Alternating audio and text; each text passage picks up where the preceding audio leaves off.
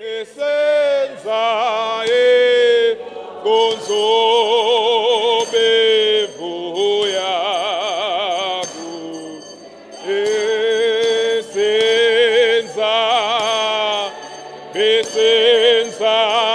inkonzo bevuya esenza inkonzo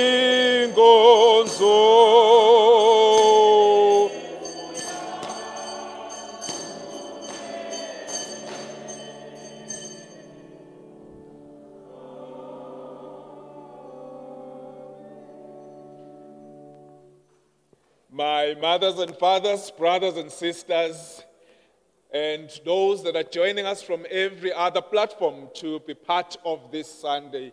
It is a special Sunday. It is Education Sunday in the Methodist Church of Southern Africa. It is a joy to gather with you as we reflect on the subject of education in all its frameworks and in all its expressions.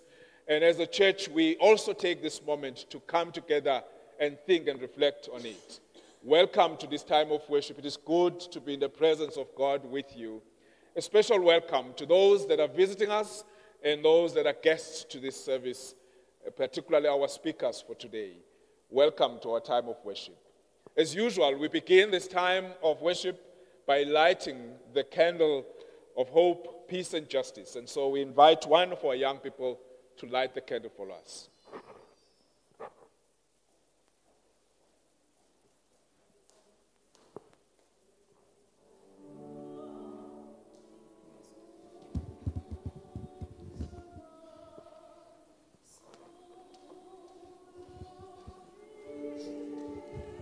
Let us bow our heads and pray.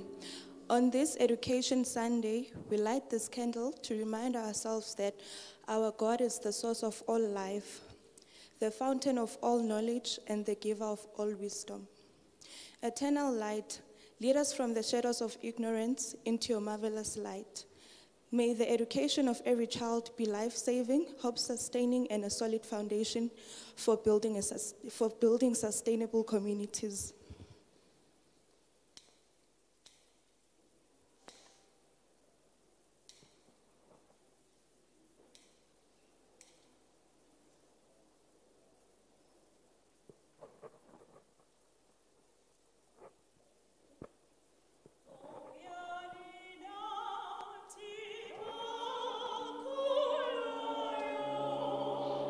Sepewe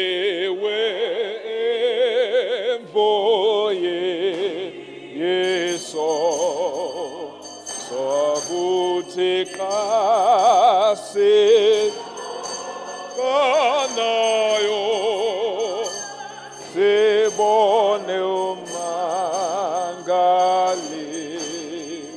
so agatigo Yamabeto wa mesa enganye esogo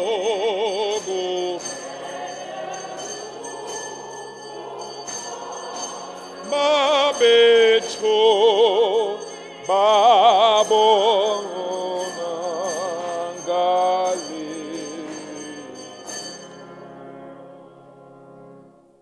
We join in our call to worship. Gracious and eternal God, you led us to curiosity about creation, ourselves, and all things unknown. Let us never lose our sense of wonder. God of Abraham and Sarah, you lead us to new understandings when we least expect them.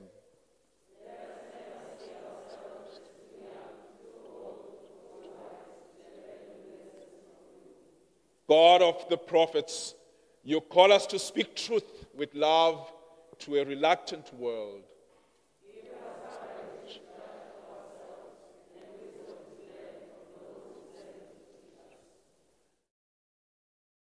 Ruler, you love us though we shrink from the challenge of discipleship.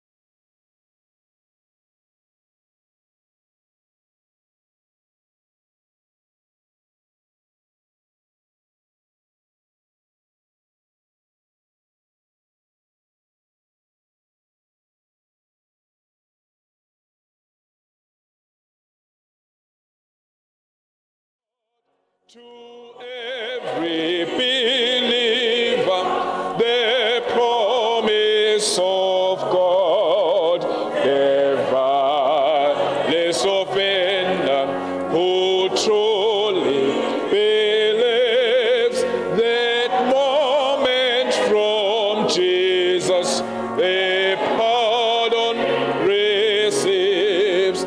Praise the Lord, praise the Lord. Let the earth hear his voice. Praise the Lord, praise the Lord. Let the people rejoice. Oh, come to the Father through Jesus the Son, and give him the glory. Great things he has done. Great things he has taught us. Great things he had done. And greater rejoicing through Jesus the Son. And broader and higher and greater will be our wonder, our rapture, when Jesus we see. Praise the Lord, praise the Lord. Let the earth hear his voice. Praise the Lord, praise the Lord. Let the people rejoice. Oh, come to the Father through Jesus the Son, and give him the glory. Great things.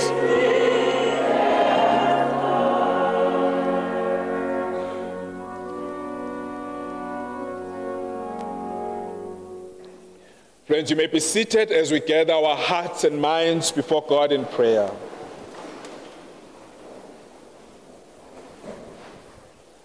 Come, let us pray.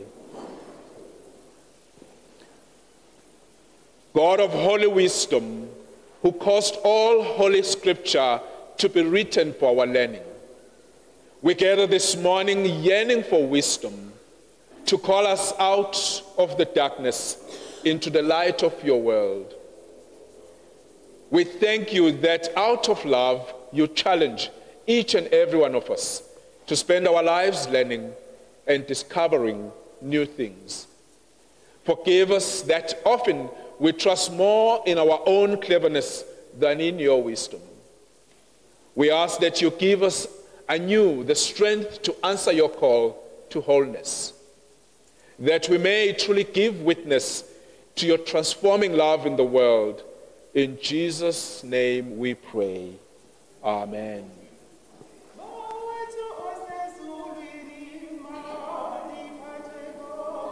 Bungwele igama lakho, bugumngane mabofike intando yakho mayenziwe njengokuba isenziwa ezulwini. Mawusiphe namhlanje iso kwasethu semihla ngemihla usiqolele izono zethu nje ngoba nathi sibaqolela abo basonayo thina. Ungasingeni siyegohelweni sisindi enkohlakalweni ngoba bomngane bobo bakho namandla nobungcwalisa bobo bakho bude bube ngunahakade.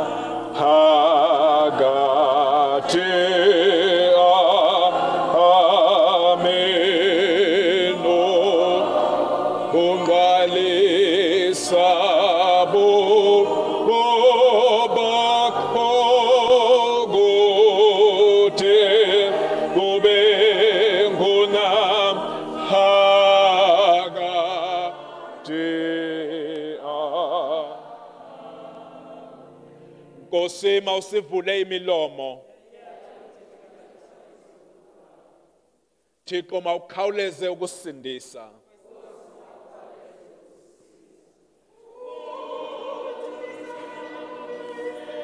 Naguye unyana naguye umoya oyingcwele nje ngoba kunje ngasekuqaleni kunje ngalokhu nje kuya kumana kuba njalo kude kube ngunahakade.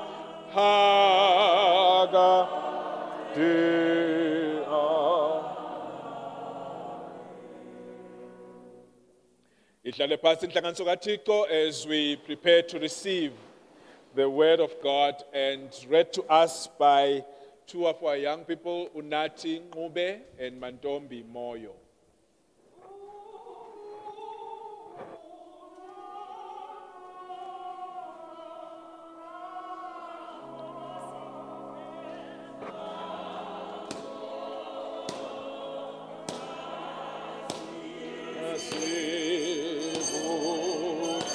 Aguchilwa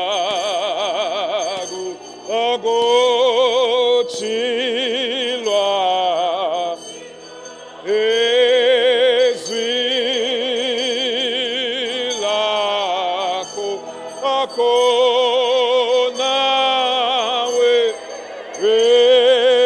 masi.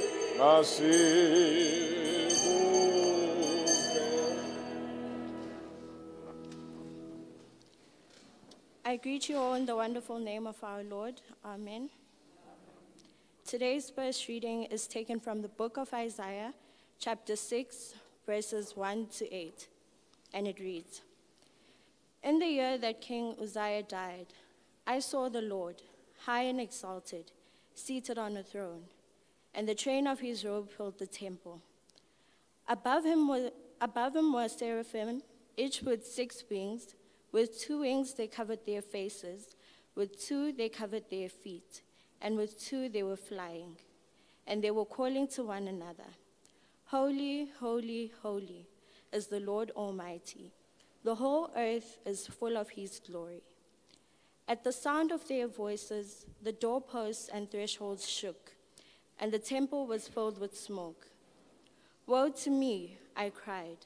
I am ruined, for I am a man of unclean lips, and I live among a people of unclean lips. And my eyes have seen the King, the Lord Almighty. Then one of the seraphim flew to me with a live coal in his hand, which he had taken with tongs from the altar. With it he touched my mouth and said, See, this has touched your lips. Your guilt is taken away, and your sin is atoned for. Then I heard the voice of the Lord saying, Whom shall I send, and who will go for us? And I said, Here I am, send me. This is the word of the Lord.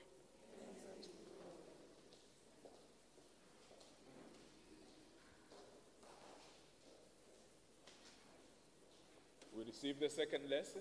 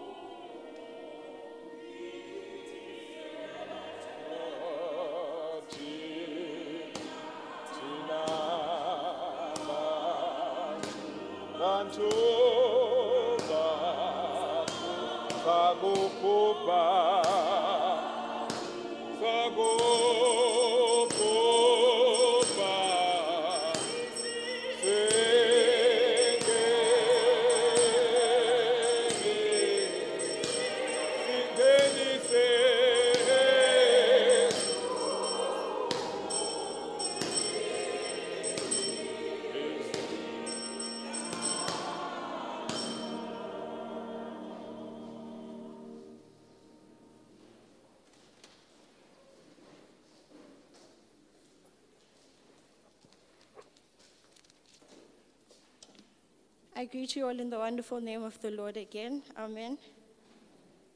Our second reading is taken from the book of Luke, chapter 5, verses 1 to 11. One day, as Jesus was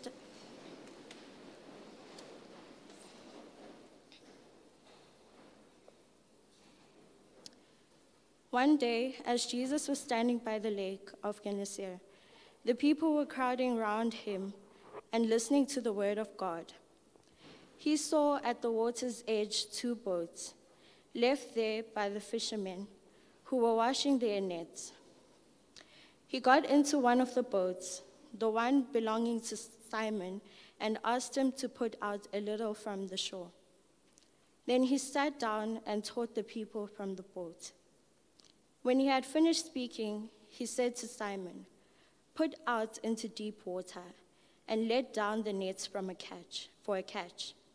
Simon answered, Master, we have worked hard all night and haven't caught anything.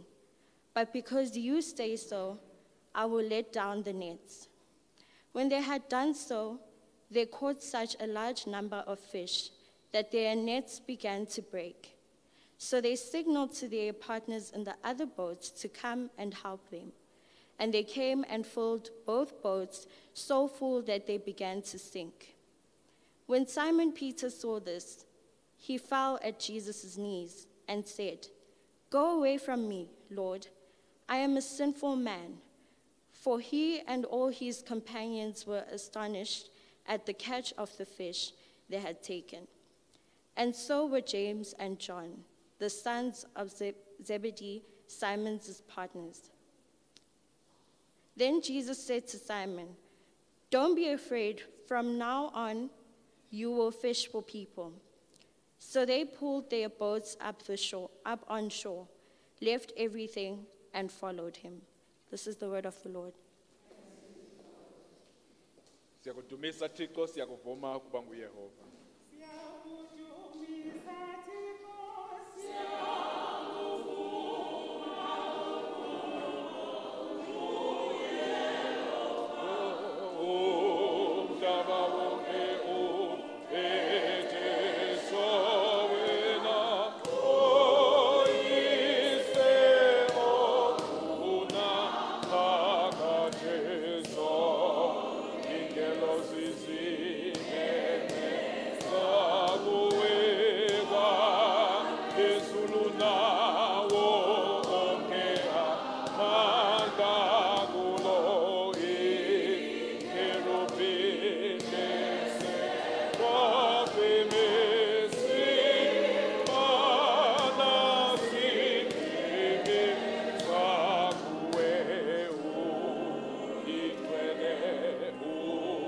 Ikwene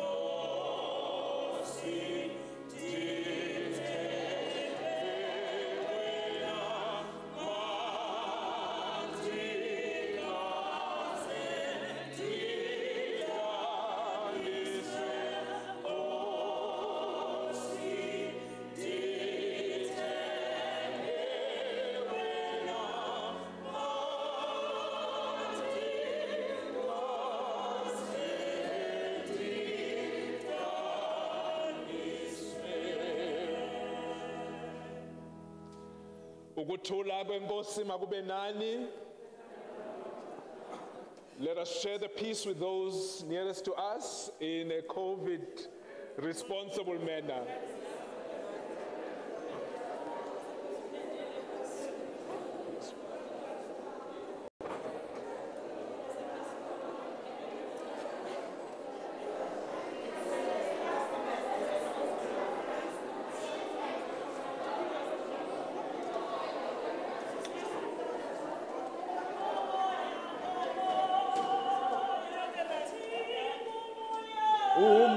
Umoya gabawo esenza ingonzo obevuya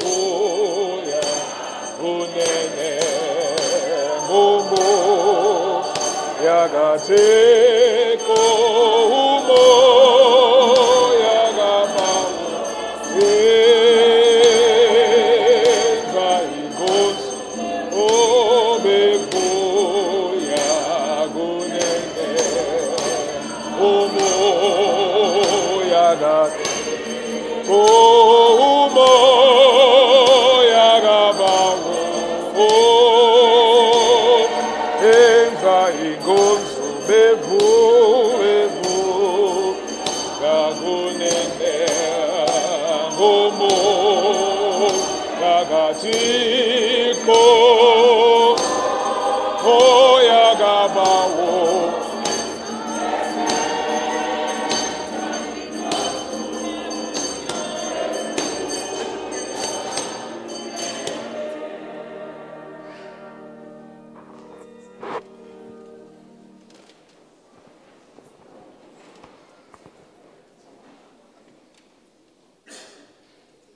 Madam Superintendent, Reverend Mcinga, Reverend Vilakati, all protocol observed, I greet you all in the wonderful name of our Lord and Savior Jesus Christ. Amen. Amen. Amen. Amen.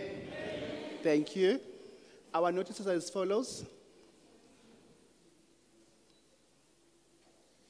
We are saddened to announce the passing of Ntomzi Ntiki from cell group 14, who will be buried in the Eastern Cape. Details of the prayer services and funeral will be advised shortly during the week. May I then ask that Reverend Vilakati lead us in a prayer. Also, please keep this family and other bereavement families in your thoughts and prayers.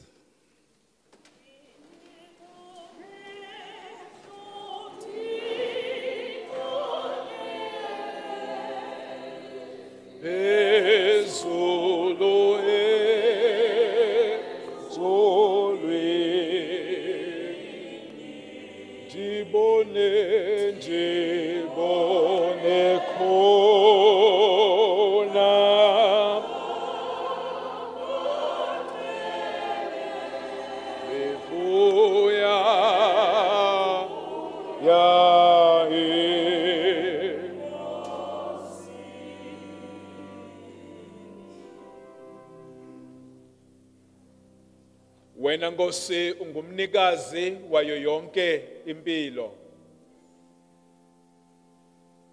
You are the giver and the receiver of it all. We thank you for the moments that we can celebrate that we've shared with our loved ones. And we mourn at the time when they have to depart into those hands that hold the universe together. And so we pray, oh God, that may your comfort be known by the Mtiki family.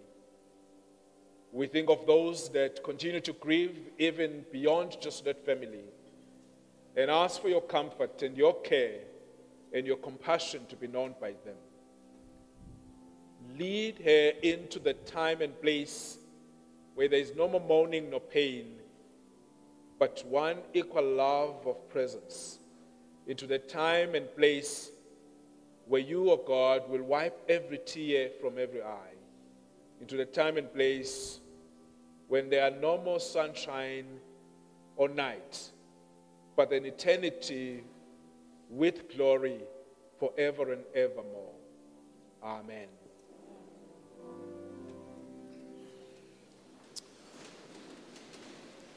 The Bethesda community continues to pray and support one another during the challenges and difficult times. We are praying especially for those who are sick at home or in hospital from contracting COVID-19, and for those families who have lost their loved ones because of the pandemic. Bethesda Methodist Mission encourages all members and friends to vaccinate, as vaccination is our best defense against severe illness, protects our families and fellow congregants and community. There will be a finance meeting on the 8th of February at 6 o'clock via Zoom. Also, there is a steward meeting on the 16th of February at 6 o'clock via Zoom. Confirmation class and parents meeting starts the Friday, the 18th of February at 6 at the GMM house. There will be a baptismal service, Sunday service will be held on the 20th of February at 9 o'clock here at church. The service will also be live on Facebook and YouTube channels. The classes of baptismal starts on the 12th of February from 9 o'clock to 12 o'clock at the GMM house, 42 St. John's, the following house. All those who would like to baptize their children must attend the classes and also forward their contact details, e.g. name, cell number, email address to the church office, the one below that is stated on the screen. Today we do celebrate our Educational Sunday. Let's get you into a genius mood. Study Jam 2022. It's there, I can't see. I left my spectacles at the back. So all the details are there on the display.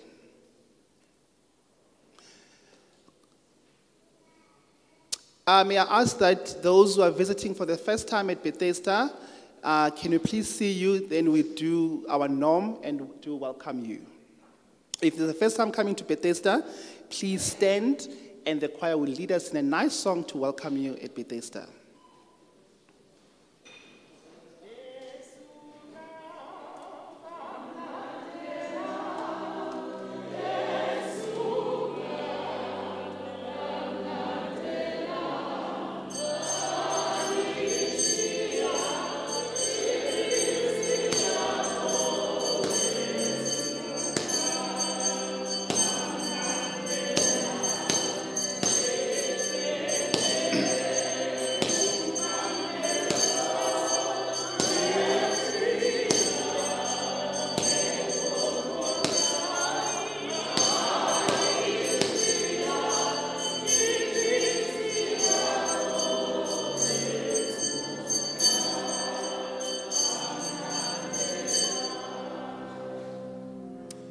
Thank you very much. You're welcome at Bethesda. If you do want to join, please see one of our stewards. We are friendly, welcoming, and very friendly. You can see us. Yes. So if you'd like to join Bethesda, you can see any of the stewards. Please can the stewards quickly stand so that you can see them.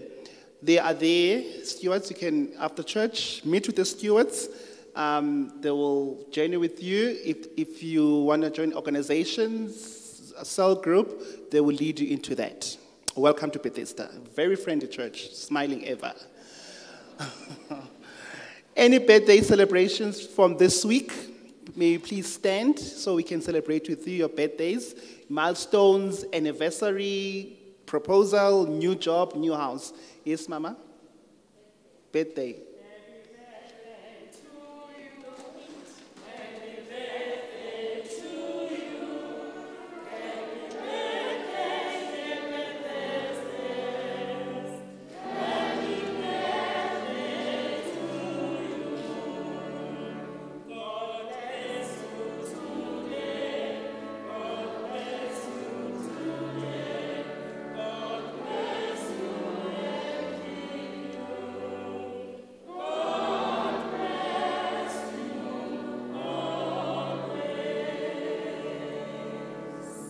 Thank you. Any anniversary, any celebrations, proposal, new job, relocating? Let us celebrate with you. Thank you very much, Reverend Vilakati. Back to you.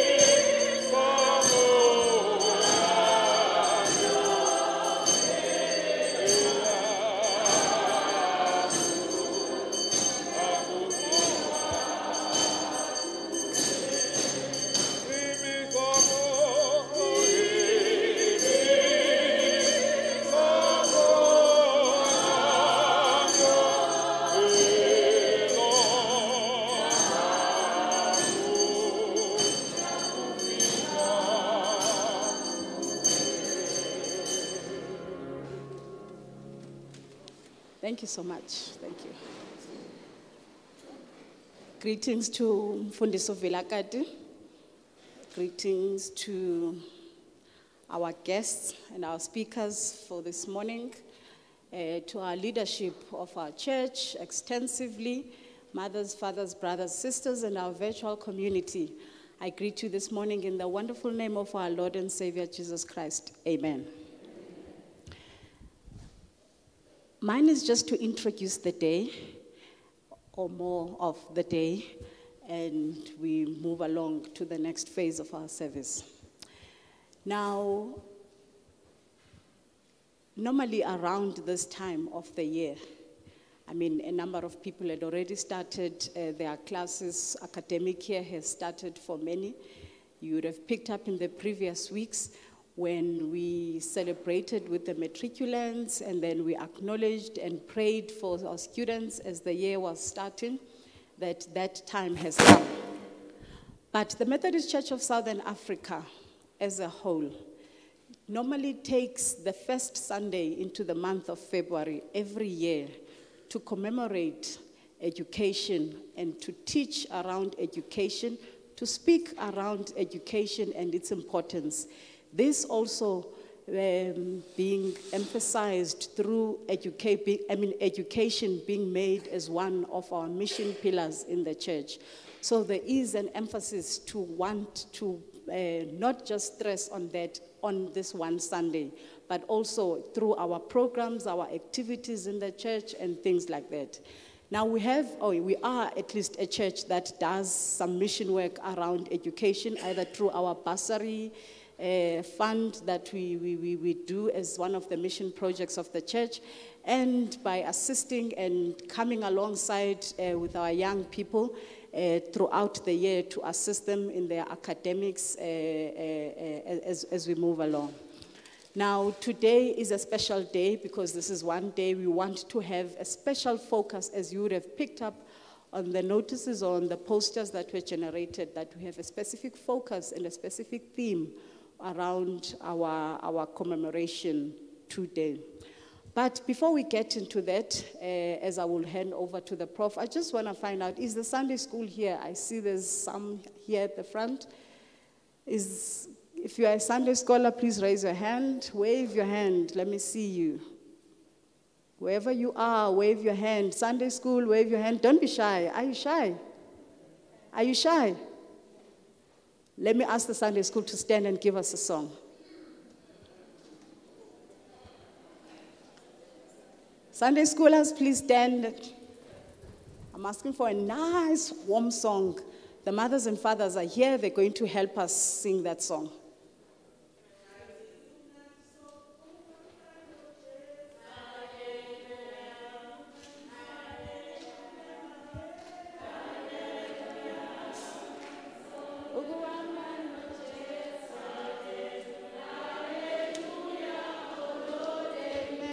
Let's help them.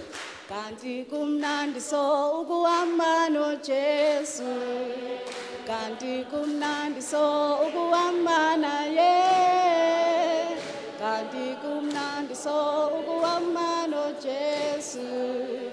Hallelujah, oh Lord, amen.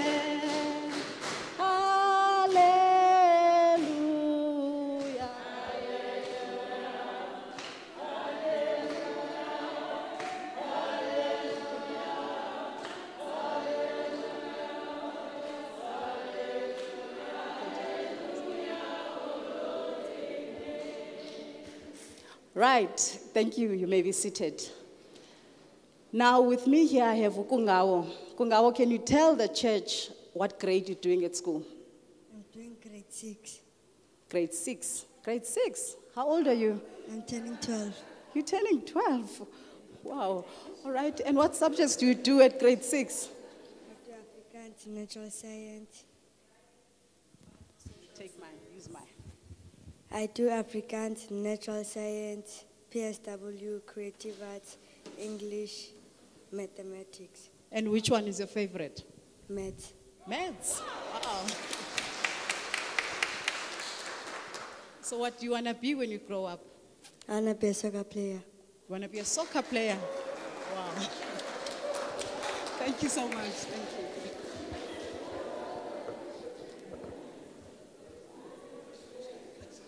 Let's hear some more. Please tell us what grade you're doing at school. I'm doing grade 6. Grade 6? Yes. Same as Kungao. Yep. All right. And which school do you go to? I go to Saradine Primary. All right. And what subjects do you do? We've got PSW, NS Tech, English, Afrikaans, Maths, creative arts, and a whole lot more. It's just I can't remember. A whole lot more. Don't you think that's a lot? Or you can cope? I think I can cope. You think you can cope? Is there any favorite in the subjects you do? I would say English. English. You're Yeah. good at English. Yeah. So what do you want to be when you grow up? I want to be a mechanical engineer. Oh, gosh. Can't even repeat that. All right. And what do you think you're going to do to achieve that? Just work hard. Work hard. Cool. Thank you so much. Thank you. Now I want to hear from the girls. Let me see. You all scared? Let's see a girl. I've got a slab of chocolate waiting for you. Any girl that comes will receive a slab of chocolate.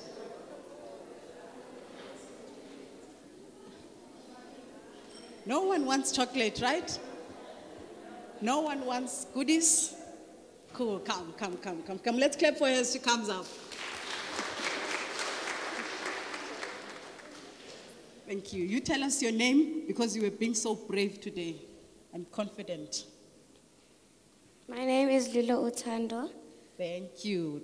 What grade are you doing at school? I'm in grade 4. Grade 4. Which school? I am in Glen Hazel Primary. Wow. Do you like the school? Yes. Do you have a favorite teacher at school? Nope.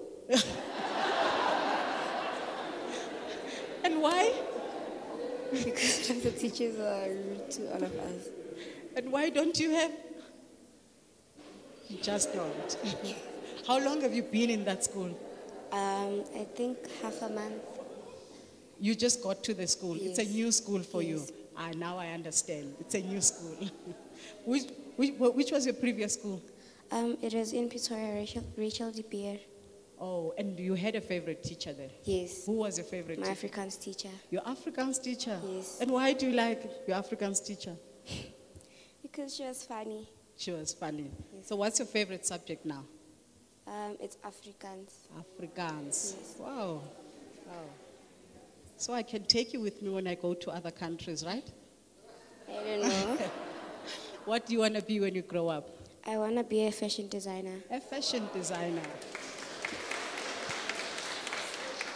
Is there anything you're doing now just to make sure that you attain that goal? No, I haven't started yet. You haven't started, but you're getting there. Yes. Thank you so much. Let's clap for her. I owe you a chocolate.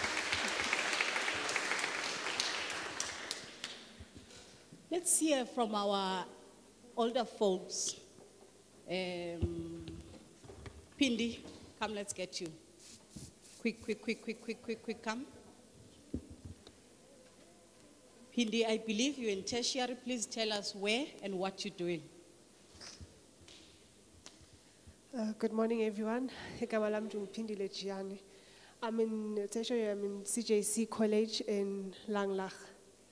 All right, what do you do there? I'm doing office administration. All right, and any aspirations for the future? I want to work and make money. You just want to have money. Thank you so much, Pindi. Thank you. Can we give them a round of applause?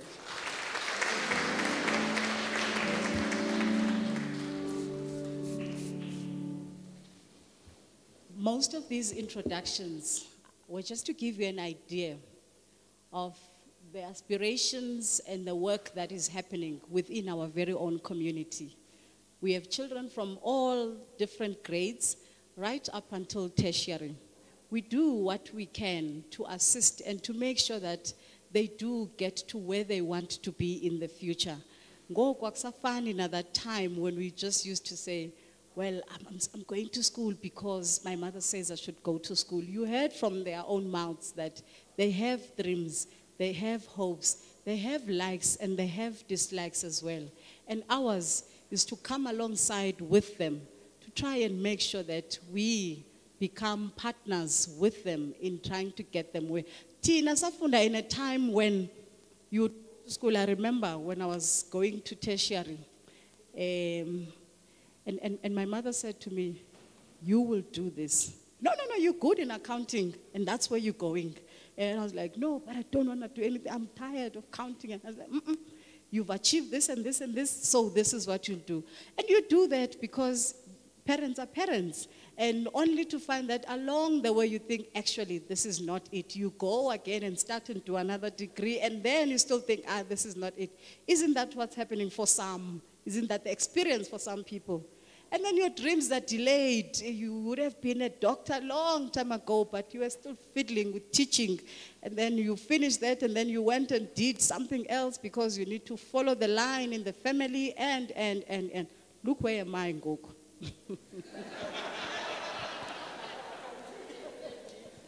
Let me not waste more time. Let me give over to Prof, who will then introduce our speakers and our topic for this morning. Thank you so much.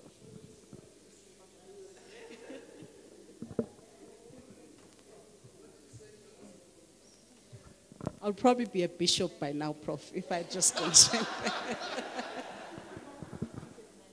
All right. Yabonga cool from this.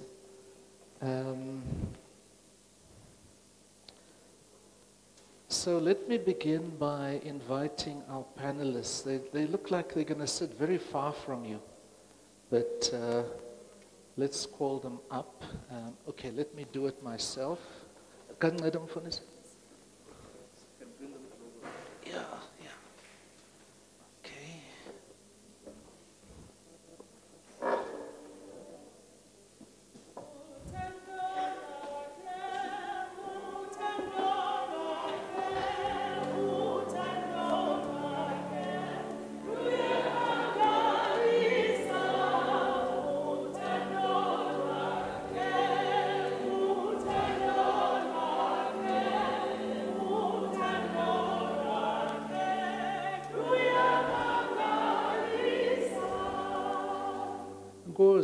Bianca,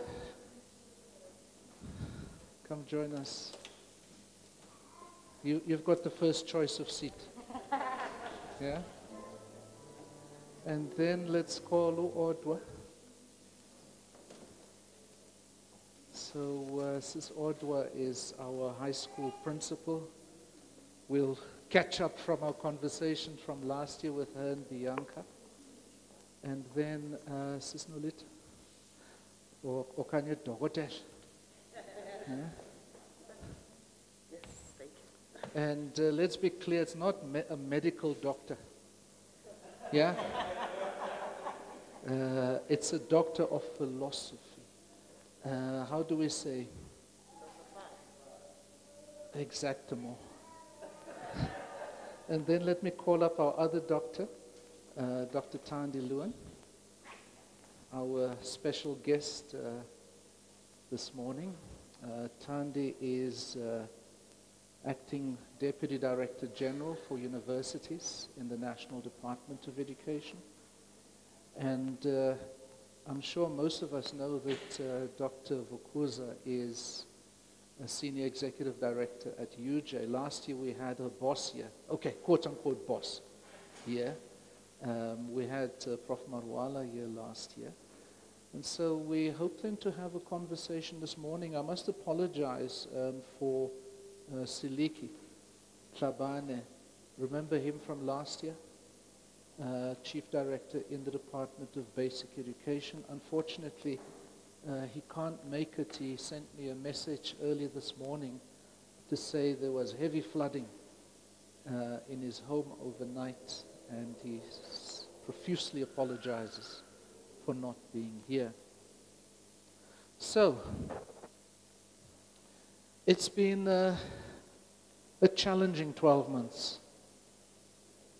Just think about it. Last year when we were sitting, okay, we were not sitting here, we were in our homes, and the panel was here, beaming live to our homes on Facebook and on YouTube. And we were in the midst of the second wave. Some of us at the tail end of the second wave. And you will recall the extraordinary, difficult period that we went through. We lost so many mothers, our mothers and fathers, and friends and colleagues. And then came the third wave as well with a bang in winter. And then came the fourth wave, but really it was the second and third wave that also had a significant impact on our school, college, and university system. We lost hundreds of teachers. We lost many academics. We lost vast numbers of friends and colleagues in the college and in the university sector. And then we had to push on again with online learning for most of last year, if not for all of last year. And so the question, I guess, that must arise is, how is it that our institutions are still standing, quote unquote, standing? What's going on inside our institutions as we speak? And how are our institutions responding and providing the support that our students, our learners need at this time? And so it's been challenging, and yet so many of us are still standing.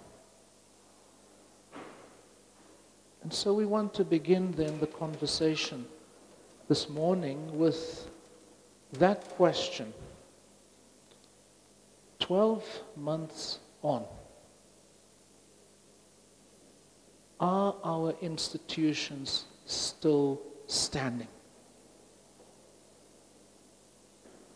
What is the condition of our institutions? And remember, by institutions, we don't just refer to the buildings. We've seen many of our schools devastated by the storms and the floods. We also speak of the people, our school principals and their deputies and their HODs and the teachers. We speak of the learners. We speak of our parents, our school governing bodies. And the same in our college and university system.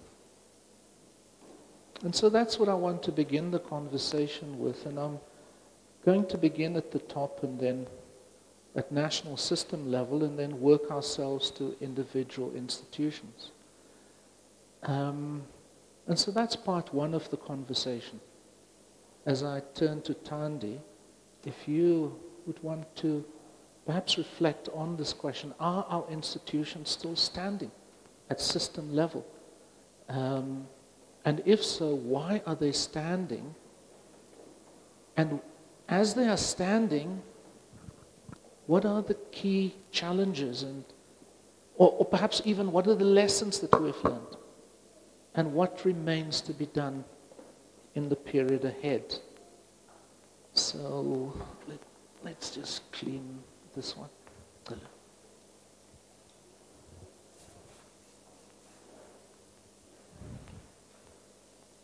Thank you. Thank you, Prof. I can be heard, yes. Thank you, Prof, and thank you for inviting me. And if I can give some insight into these questions. Most certainly the system is still standing. So I work in the post-school education and training system. The department is responsible for the universities as well as for the public TVET colleges, well, all of the TVET colleges, of course, and the private universities as well, private higher education institutions, and also for the skills development system for adult education through the community education and training colleges. But I'll talk specifically about the universities. It has been a tough 2 years. It's been a tough 2 years for the institutions because of the move to more and more online learning. And of course, the difficulty that many students will have had in accessing the kinds of technology that they needed. Although, if you look at some of the data, we've actually done really quite well. If you look at the majority of students have been able to access the technology that they needed through machines, electronic devices. The difficulty is often on the data side, but government was able to negotiate special rates for students, for universities. It was tough for the academic staff because they had to learn new skills quite quickly, and universities were at different levels of being able to adapt to more online methodologies. But the system has shifted quite significantly in a way that's going to change the way things are going to work going forward. So definitely there's going to be more use of technology to support learning and teaching, although we are hoping this year that in 2022 people will be able to go back to class, more contact teaching, because of the restrictions coming down, because more and more people are vaccinated. There is currently a discussion about vaccination in the higher education sector. There's some different views about it. Some of the universities have taken a very strong route to say we need all our students and staff to be vaccinated. Some are taking a more cautious approach, but at the end of the day, all the way from the student leadership up, there's a great deal of support. And currently it looks like about just well over 60% of students are vaccinated, which is a very, very positive figure. It's quite a lot better than it was towards the end of last year. And most staff, I mean, in the system, probably well over 75% of staff. And the university system, people have been very lucky to have access to vaccinations. A number of our universities and colleges actually are vaccination sites in themselves. So it's been relatively easy for students in the system to be vaccinated, not necessarily everywhere else. But the system is still standing, I guess, because the demand is incredibly high. We have a very high-performing university system that in the continent we perform very highly. It's a very small system. 26 public universities is by global standards quite small. It's quite a diverse system. We have some institutions that play in the international arena. All of them have incredible areas of expertise. And we are actually doing relatively well. If you look at all the metrics, if you want to look at whether it's student throughput and the numbers of students that complete university, whether you want to look at the numbers of students who are entering and the profile of those students, if you want to look at the scope of areas of study, the growth in areas of demand that we need for society and for the economy, we're doing pretty well in all of those metrics. And I don't know, maybe just if I can talk quickly about some of the main challenges. Our biggest challenge currently, is how do we move, into hopefully a relatively normal academic year, with COVID still with us, but, with being cautious, but also, allowing students to have a more normal experience in universities. Most of our students are in contact universities, but we do have about a third of the system is students who are in UNISA and who are studying via a distance mode. And of course there's a call for more and more use of online learning so that we can get more students in. One of the biggest challenges we have, and maybe this is what the other panelists will talk about, is more and more young people are qualifying for university education, which is an incredibly, it's a good sign because it means our schooling system is performing much better. More and more young people are qualifying. This year, I think the students who qualified to enter a bachelor's degree is about... Could I pause there, just on that point? No, on that point, we've seen lots of debate about the quality of our national senior certificate, about its value. Strong suggestions saying that if we compare with peer nations, our national senior certificate doesn't cut it. Strong arguments, not always founded on science, but strong arguments suggesting that if our graduates from our schools go to Zimbabwe or to Tanzania, they won't do as well in university. So big concerns, if not in the total public mind, in parts of the public mind, there seems to be concern. Is that concern valid? Yes and no. I mean, I think we should never forget that our education system was built off a base of very serious inequality. So the schooling system does retain the vestiges of that inequality, and so does the university system. However, if you look at all the metrics that are measured, and South Africa does participate in the international studies that do comparative work across whether it's maths and science or whether it's reading for learning and those kinds of things. And we are improving in leaps and bounds in all of those areas. What we are still struggling with in the system is, in fact, aspects of this inequality, so that there are some schools that could perform incredibly well, there are other schools that are improving. But on all the metrics, we are improving in the basic education system. And you can see this in terms of who gets access to higher education. And of course, that's a huge pressure for us as a country because we need to plan for that. And we do not have the spaces in the university system that can absorb all the students who may come in. But Prof, in most countries in the world, the gap between schooling and university is not a simple matter. It's a big issue for us. We call it the articulation gap. The gap between, achieving at school and what it means to achieve at the level of university. And there's a huge amount of work going on both between, in terms of curriculum development and teacher development between the basic education department and the higher education system, which is where all our teachers, graduate from. It's where our teachers are produced. So the issue is really, how can we keep improving? How can we provide more space for students? How can we provide the kind of support that young people need when they enter college or university, both academic and other forms of support, financial support, which I won't go into now because I know it's a big issue, is one of the main areas of policy development and policy discussion in our whole education system at the moment, particularly given that the national fiscus is under very severe constraint. We're not in a good position in either the economy or in the national But treasury. isn't that also an issue we should celebrate?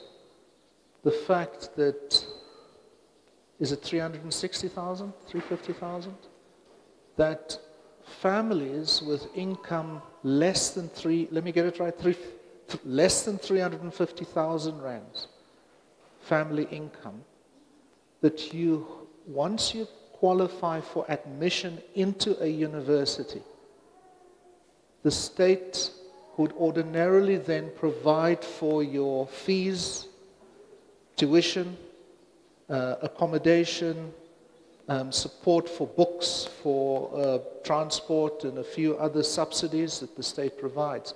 Isn't that something we should celebrate, even as we are short? But the media says we are short by 10 billion this year. The fact is that almost half of the students in the public university system are funded by the state. Am I right? In fact, it's more. It's about 62% of undergraduate students that are supported through the National Student Financial Aid Scheme. And it's growing. I mean, it has grown. So that's over 600,000 students. It is. And then, of course, in the TVET colleges, it's well over 90% of students. So it's massive. It's massive because financial support is one of the biggest disenablers of access. So if you can't fund university tuition fees and you can't fund the other things that you need to do well at university, it is one of the main factors that causes people to not be able to get through university or to not even be able to register in the first place. So it's been a massive enabler. Even in the previous dispensation where students didn't receive this fully subsidized support, they received a combination of loan and bursary funding. And of course, the threshold for family income was substantially lower. Even in those days, students did, on average, better than the average students in the system. So funding, to support students really is an enabler of success. And a very important one. And this is a massively important part of the funding that government does provide for higher education. Yeah. Thanks very much, Thandi. So, Nolita, doctor, where's that spray? Doctor, UJ is very popular. I see that UJ had something like 309,000 applications and fundis for 10,500 first-year places. So almost 30 applications on average for one place. So what's going on there? It seems as if the institution is still standing.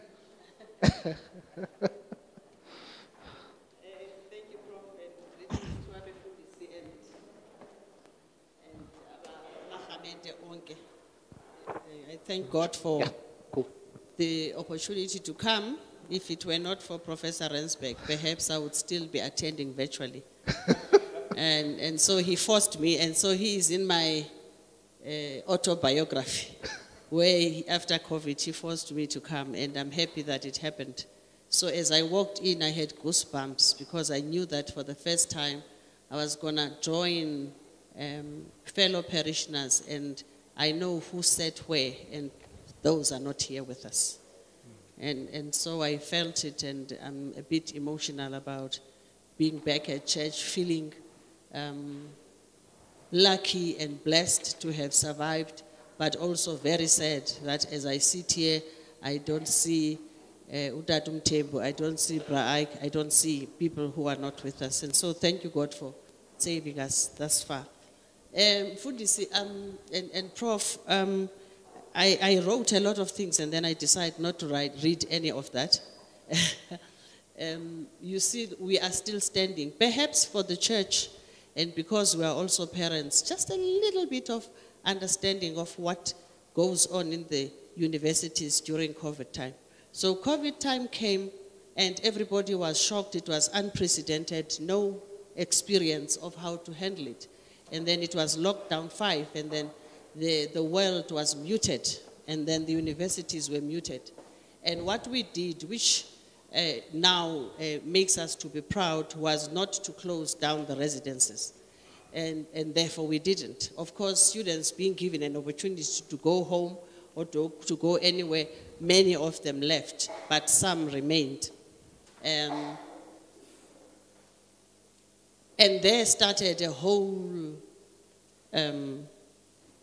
interaction of poverty and affordability. It depended on whether you afforded or you did not afford. And of course, I think for the sake of the parents who are here, students who had left, because at one point we have 7,000 students on campus and then we have 27,000 students staying elsewhere. But then for those who stay on campus, we got so many letters that came from them, some with photographs of GBV at home. And therefore they wanted to come back to university. And while we had a policy that it was a one-way policy because we did not want you to go away and next week you decide to come back because we do not know if you come back you were not going to be able to infect the others. So yes, you could, but it was very difficult to come back. And of course, many of these requests were made with all evidence that accompanied. And that gave us a clue of what is going on inside the homes. And that in the homes there are homes that understand that students need support and all. Of course, there are homes that don't understand that. But there are also homes who do not have an infrastructure that allows a student to study. And of course, there are homes that are running their own businesses and therefore the student cannot study. And there are homes who will beat up their children as they did. They would end up in hospital. So we decided that we are going to allow students but put them in a separate residence so that they are isolated and tended to. What was the lesson there? The lesson that there are many of those. I have no, Tandi, the way, I do not know how homes have become places of unsafety.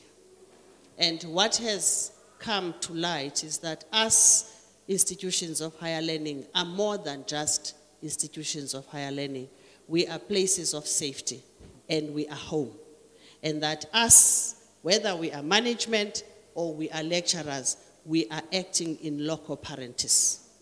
And also, that we are talking to children now who are articulating from high school to university. It is a whole different ball game completely.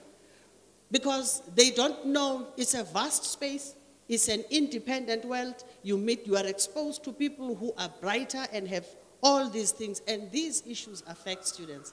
And students react very differently to situations. As such, we have incidences and lots of depressed students. We have a lot of depressed students.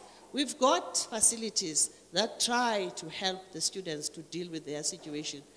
Johannesburg, for example, is an inner city and the biggest in South Africa. And therefore, it is an attractive destination.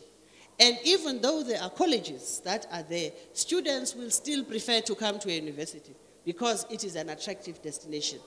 But dealing with it is different from wanting to go to it. Because when they get to it, then some of them get overwhelmed. We have lots of depressed, we have lots of anxious students, and some of them commit suicide. Others, they attempt to commit suicide. And I think, therefore, for me, Prof, in my end, is that there has to be a dialogue. And I mean, the dialogue can be in subsets. We also need to speak with the homes of the children. And that when you give us a child, then we can't just take a child as a statistics. We can't just take a child as a number, with a student number. A child comes with his all and her all. And there lies the disjuncture between success and failure.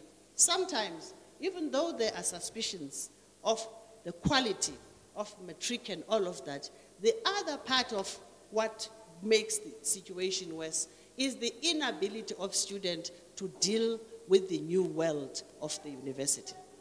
I regretted that the beginning of COVID forced children to go away.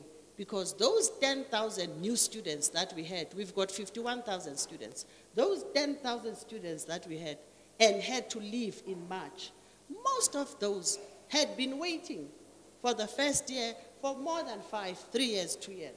And when they came, the university closed. Guess what? More than 30% never came back, and that's gone. And so maybe, but we are there, we are still standing. We had to deliver devices for students throughout South Africa. We had to deliver devices throughout. We had to give students data in order for them to connect. And remember, I come from Pedi, Engushwa. So Ekaya, there is no number. It's a village. So you can imagine if a courier, DHL, is going to go to Pedi and want to know Nolita Vusi, it takes three days to, but we had to do that up until every student had a device, up until every student had data. But of course, there were students where there were connectivity issues, and then we had to invite them back home. Students are indigent, the students that we deal with. They don't have food. They don't have food. Your mom and dad can make that 350, but that's not all. They have to eat. And so there are these students who are born of parents who can afford to spend the last penny they have, send them to university. But when they are at university, they don't have any money to maintain their being at university, even if it's day students. And so we offer full food assistance program, where students must come and eat, and then they can take food home. And this is a reality.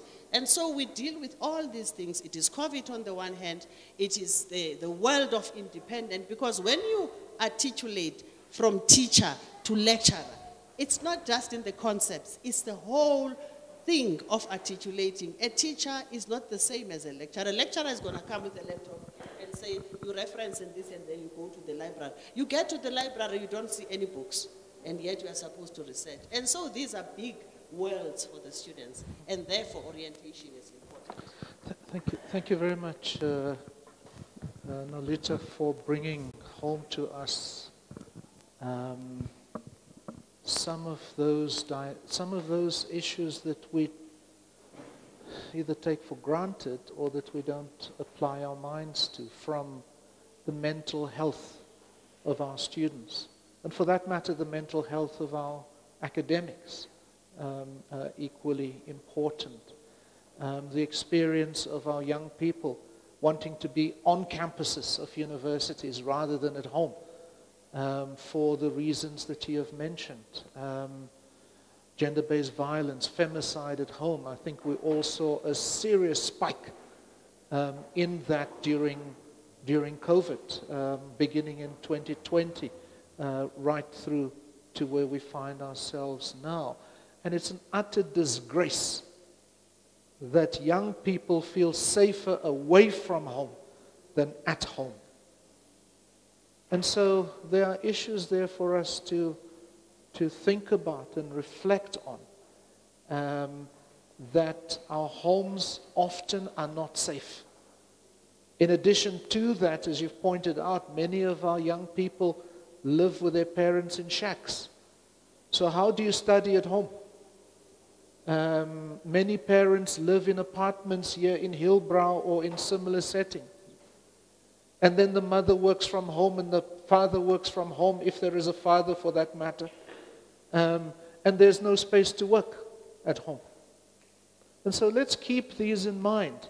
And yet our institutions and our systems still progressed, even amidst this drama, even amidst this pain, even amidst the suffering and challenge that is being experienced. So let us turn to reflect on the last year from a school's perspective, and then I'm going to invite questions and observations from us here who are gathered, if there are any questions or contributions, as well as from our brothers and sisters and mothers and fathers who are on Facebook and on YouTube. So Bianca, how's it been? I mean, we spoke last year this time. How have things gone? Is there any Has there been any improvement for you? Has there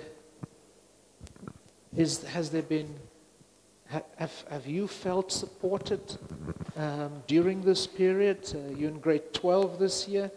How did grade 11 go?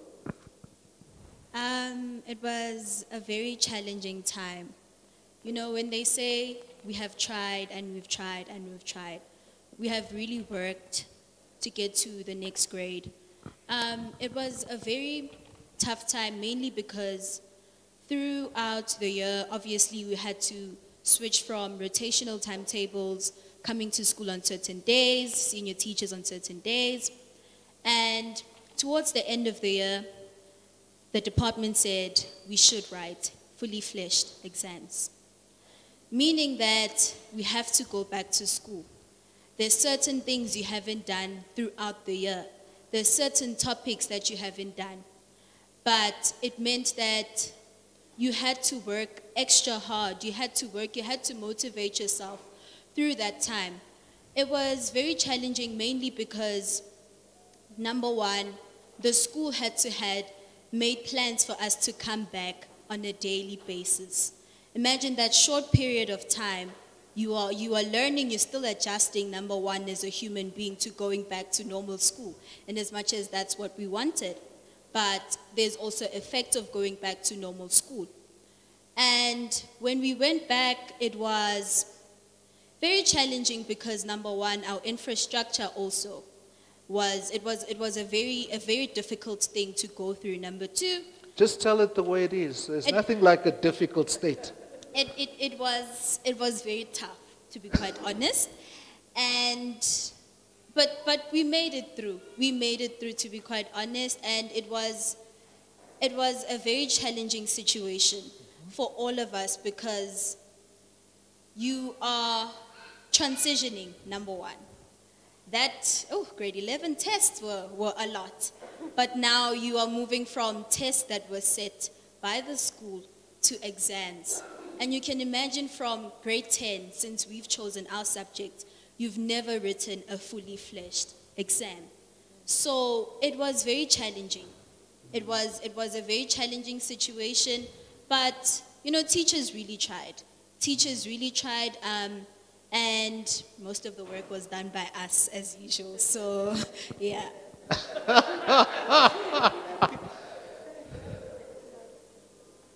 So as you speak of challenges, but you also imply resilience.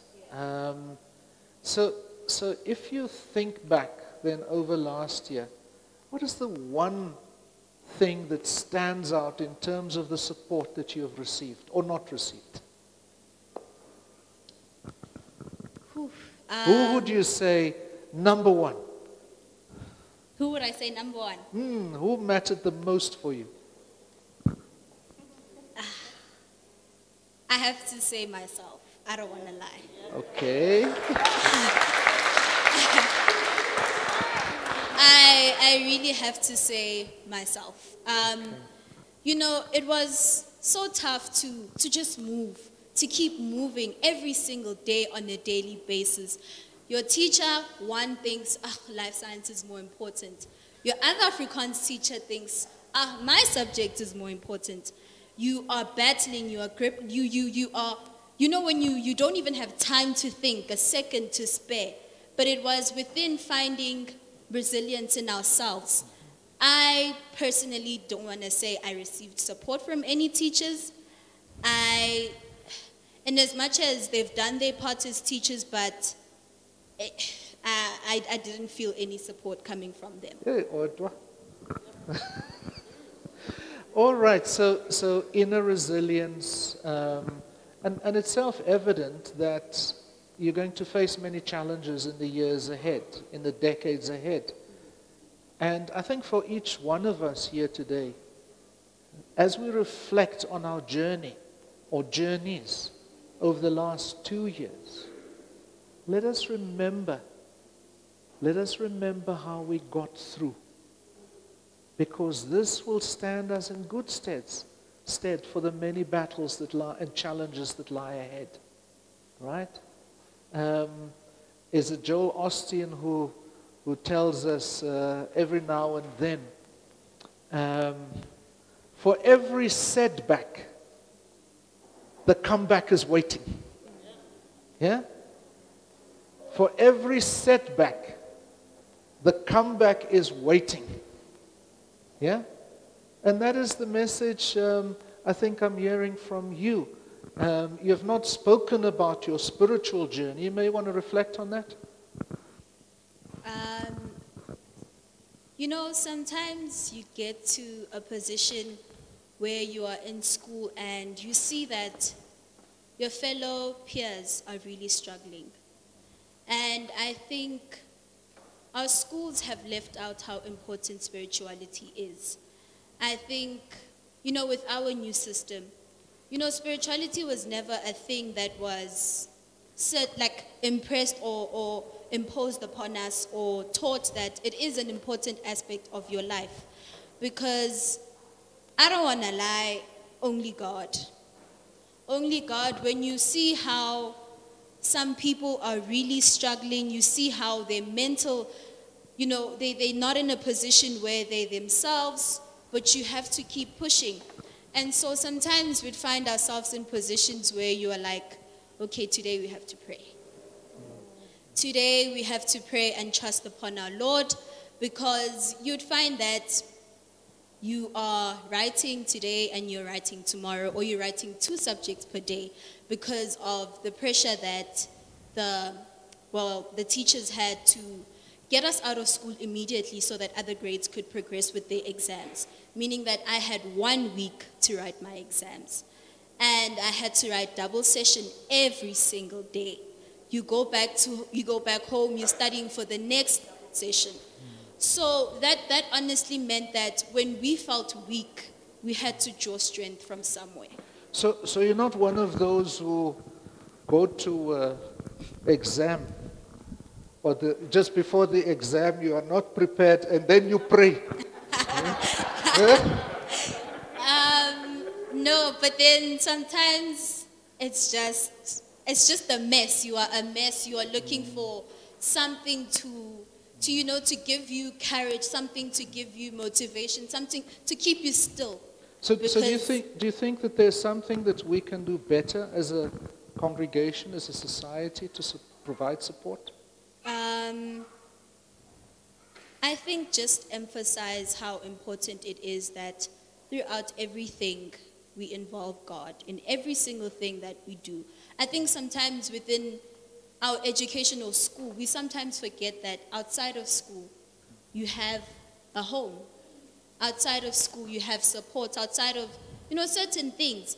And so I believe that it is so important that we still encourage spirituality in our schools.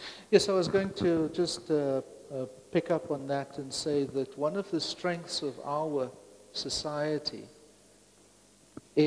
lies in its multiplicity of organizations. Amadoda. Okay. And Abomama provides, and of course our cell groups, the youth, Wesley Guild, our Sunday school setting, our youth groups provide space, our cell groups I've mentioned, right? Provide spaces where we are able to, what is the word I almost said? Be vulnerable. What did you say? Be vulnerable. And if? Being vulnerable. Yes, I like that. Put your burden, right? And receive support. And so I just want us to constantly be aware that, encourage us in our organizations, in this wonderful congregation, to just create constantly the space for these conversations, these unburdening, these conversations that make us vulnerable. Because it is there where we are able to draw the courage, the strength, the support. It is there where that comeback is made possible. Yeah? So, Sis Odwa, you've heard Bianca. Yeah? Ukala. Yeah? Yeah, complaining there. I'm just emphasizing the word complaining that she didn't get support from teachers. Do you want to, perhaps from your side, also reflect on the last 12 months about your personal journey as a leader and your own journey as you provided leadership and stewardship for your teams and for the young people? Your reflections? I mean, one of the big concerns that we have seen is that this rotational situation, by way of example, has seen us lose possibly half of the school year last year. Is that a fact, or is it just musings of people? Thank you, Prof. I greet you all in the wonderful name of the Lord Jesus Christ. Amen. Amen. Don't be shy of the microphone. Eh? Okay. Prof, where I'm seated, I thought this time, please, we're going to use a podium. You know what, as teachers... I can give you a podium. No, that's fine. That's now okay. So, as teachers, when we're addressing the audience, we prefer to stand up. Yes. And to us, it shows respect. Don't be shy. And then we only sit down during accounting sessions, whereby you have a district official coming to your school and you'll be with the HODs and they were asking you about the performance of the school. So we only sit down then. But yeah, I'll try, Prof. I'll try. Prof, the COVID-19, it has hit the most vulnerable cadres, so is the education system is no exception. When COVID hits the globe, learner attendance has to change. We were given types of attendance that we can opt to. It can be traditional, it can be daily attendance. But for the daily attendance, it will depend to the capacity of the school. With the rotational, it was a very most difficult one because we never thought how to navigate around it. So I always tell my colleagues at work that teaching, it is a calling because we had to make ways. Example, Prof, whether we like it or not, the 4IR is here, as long as we still have the COVID-19. With 4IR, this is how, with 4IR we're introduced to remote learning and what you call this one, remedial programs. With remote learning, it's whereby learners, you have to engage with learners using your smartphones, the TVs, the radios, and etc. And Prof, we were also aware that learners, they differ. There are learners, they come from the less privileged, and of which they don't have data. But as I'm sitting, my school, we opt to use the WhatsApp, because parents, they all buy the WhatsApp data. Any other data, it's so expensive. So as Dr. Linda next to me also mentioned that the learners and the students now, they rely more on their resources to continue with teaching and learning. A remote learning is the two-way interaction between the teacher and the learner, and it can be enabled by using the appropriate technology. Remote learning now, it is the way to go, Prof, especially when we go on rotational classes.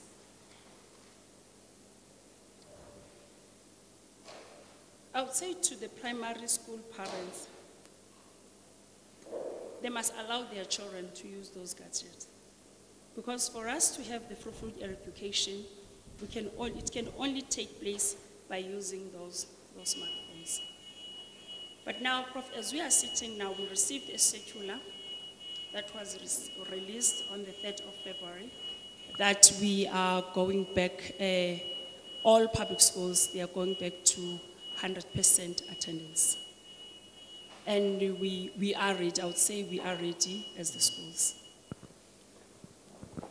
All right, I was wondering if that is a notice for us. So I'm going to come back to the panelists in a moment. I'm going to ask a question.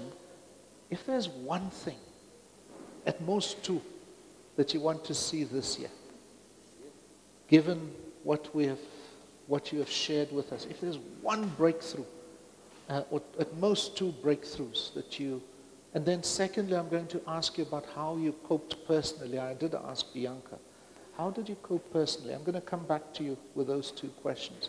But before that, Mfunis, is anything from the, no questions from Facebook or YouTube. Can I therefore just check if there are any questions or comments that we have? Yes, Butwa? A microphone, come to the front. Come to the front because there's Facebook and YouTube, so you do need a microphone. Thank the panel of the congregation. Yeah. Good morning, program director and the panelists. And don't be shy. Yeah. Sure. My question is mainly focusing more on the Department of Education. We as parents, we aspire to have our kids well educated so that tomorrow they are capable of fending for themselves, being independent. But what we've picked up, a lot of youth, they are crying that, look at me, I'm educated, graduate, can't find a job. That's their language. It then therefore discourages, remember youth, they are the majority. It discourages others to follow similar lines because they use that as an example to say, look at him or look at her. She's got this paper, she's a graduate, but she's as good as us. She can't find a job. My question is there a relationship between the department in terms of their future strategic planning on courses? Do they ever sit down with business to say, business, what it is that you want? Because business plans, business will tell you what they intend doing in 10 years' time. Is the government also with them to say, the direction now in terms of skills is going this way. It's no longer that way. So that you could also prepare your courses, your subjects, so that they fit in with that. And also, if you look, going back to our education legacy, only coloreds, Indians, whites were into technical schools. That is why you find very few blacks in the DIY space. We don't know. If my tap is running water, I don't even know where to go. I'm thinking of calling a plumber. Now, why are we also not focusing? Because currently, all our kids, they are more on the academic side, and not all of them are going to make it that side. And it depresses them if they can't go through there, because the other side, there's no emphasis laid on the other technical skills that you could become a welder and be the best welder. I grew up in Port Elizabeth. I know at some stage, in terms of artisanry, because it's mainly your motor car industry, I was shocked when it was said that, in fact, the country is short of artisans. The country short of artisans, what does that mean? It's because we were told for you to be educated, you got to have a PA, you got to have a BSc, you got to be a lawyer, and yet those other careers are quite good because people can fend for themselves. You're not depending on getting employed. You can employ people. That's the end of my question. Sorry. Good one. Let's just check over here. Do we have any questions, ma'am? Any observations? Don't be shy. I'm sure you've got a question. And you don't have to ask it in English, right? No? Young into sharp up. Okay. Upstairs, any questions or comments from upstairs? Okay, we've got two more over here. Can come forward. Mokheti, did you have yours? Please come forward. But there's no one else? All right.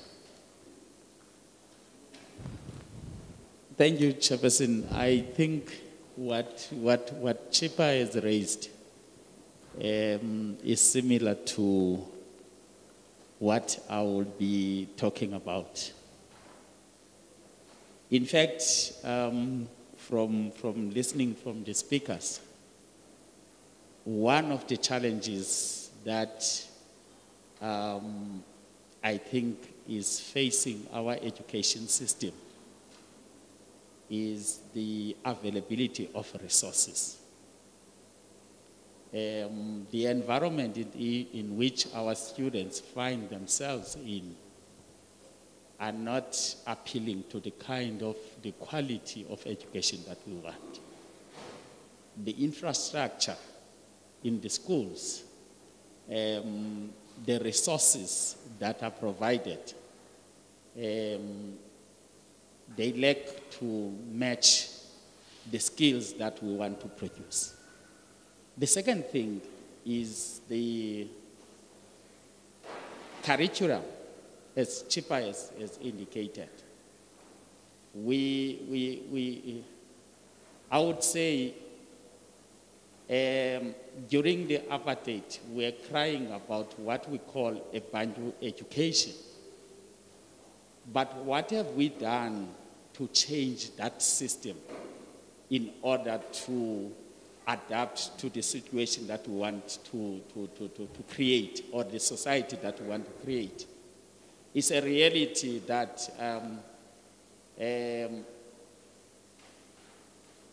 for us is to look at whether one becomes a doctor, becomes a lawyer, because probably someone in the community is a doctor or is a lawyer, or I see those kind of skills that are available within the area where I live. But in terms of, okay, I would say back then, I don't know whether it's still happening now, the teachers would be able to spot a student at an early stage that this student, if he can be directed to this kind of a career, then he or she can achieve this kind of qualification. But what I'm seeing is a reality that we're producing people who study management, and there's a lot of those people that study management.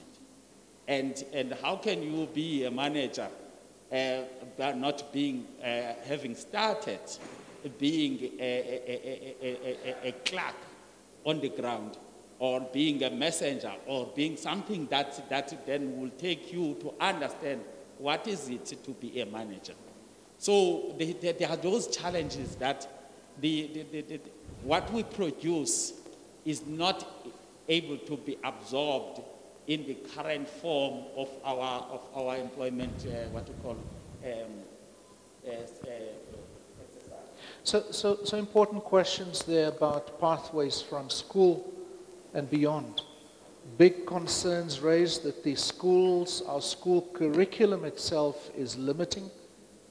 Concerns that it doesn't offer us a route via a technical vocational stream, by way of example.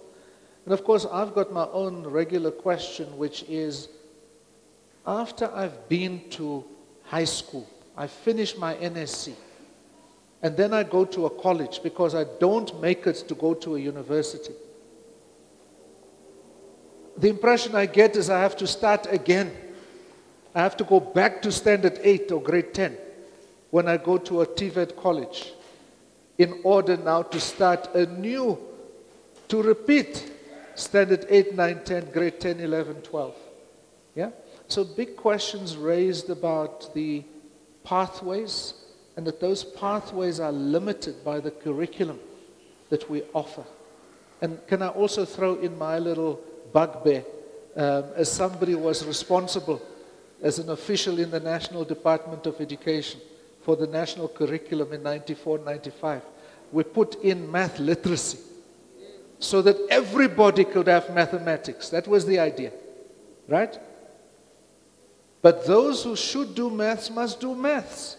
The rest of us should do math lit.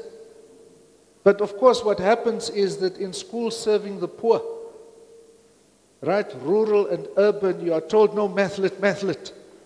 And we know when you come to university, what can you do with math lit?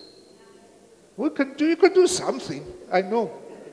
As a former vice chancellor, I know you can do something, but you can't do engineering. You can't do medicine. You can't do natural sciences. Yeah? You might go to do humanities and social sciences, which is very interesting. In any case, those are some of the questions that obviously are top of mind, and important questions, and questions that we should also take forward in the policy discussion with our colleagues responsible for policy. But perhaps as we close out now, Tandi, you may want to react to some of those issues, and maybe just your final observations, and then we're going to work our way through. Thanks very much.